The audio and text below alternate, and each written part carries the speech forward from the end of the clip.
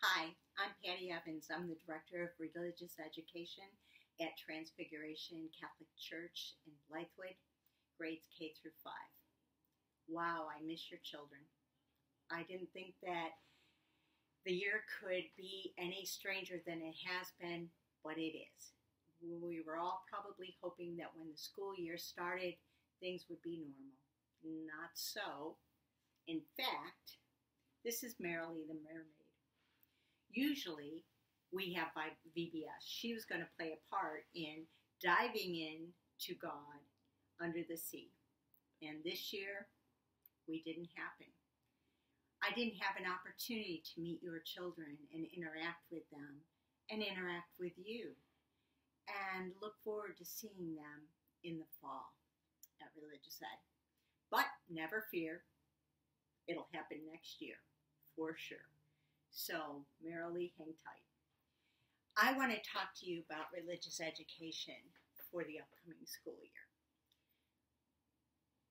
Both Mary Beth and I are really striving to present a program for all the children in our parish because we want them to know God.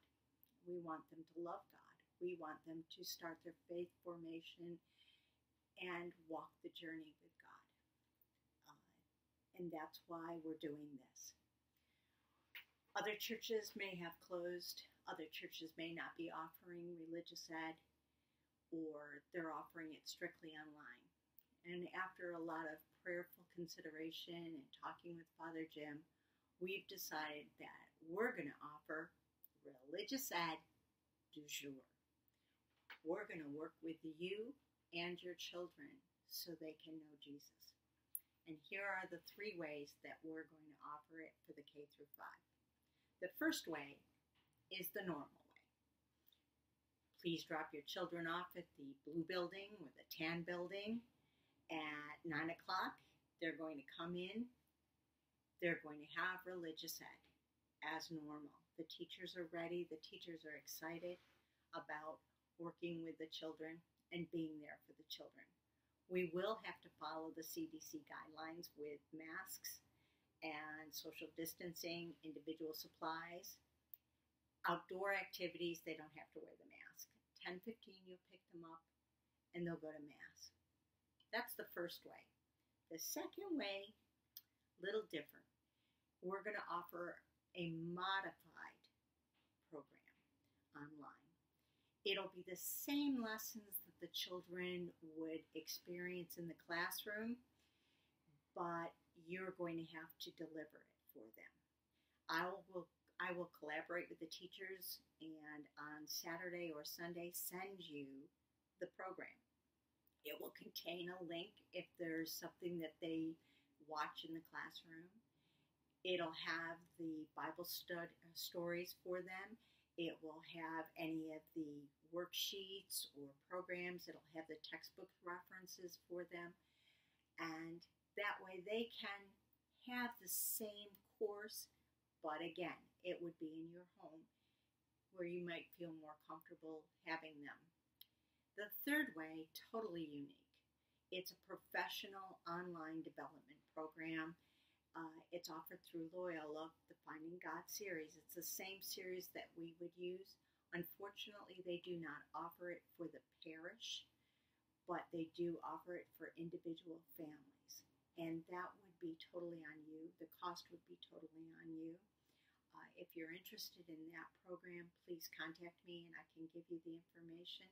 It's a great program. It's just that they don't offer it parish-wide. When you receive the registration form, and you should probably get it today or sometime early next week, classes start the 13th.